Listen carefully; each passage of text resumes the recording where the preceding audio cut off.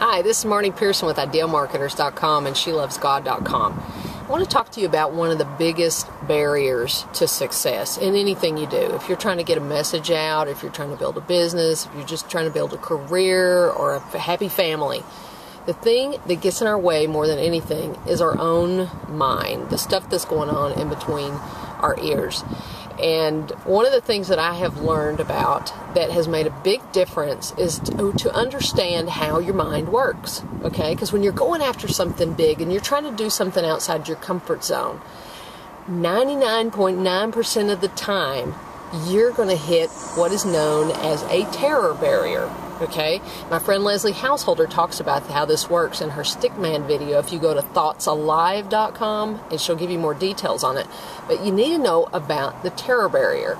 Anytime you're going for something big outside your comfort zone, your subconscious mind starts to get scared. And it thinks, oh no, we're going to get hurt. We're doing something we've never done before. Oh no.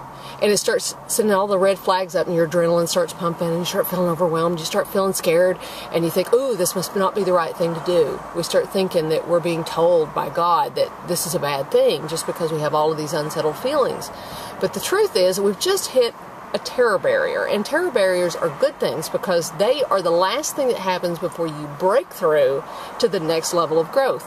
You always hit this kind of wall. And if you go up to the wall and you get scared and you hit the terror barrier and you turn around, well, to grow again, you're going to have to hit that wall again. You're going to keep hitting this over and over again. If you take what Kirk Duncan calls the chicken exit and leave, then you don't grow, okay? And then eventually you'll have to come up and hit that wall again. But if you keep on going and bust through the terror barrier, your life will transform and you will reach a new level of awareness, a new ability to grow and do new things, okay?